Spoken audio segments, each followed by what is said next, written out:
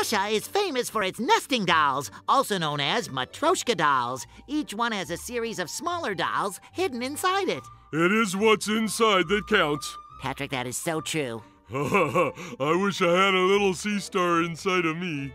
True that, brother.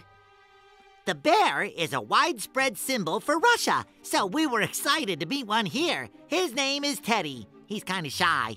Didn't really like us taking his picture. And wasn't much of a cuddler either. Russia is also known for having some of the most talented ballet dancers in the world.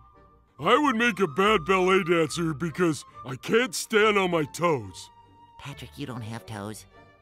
Oh, what?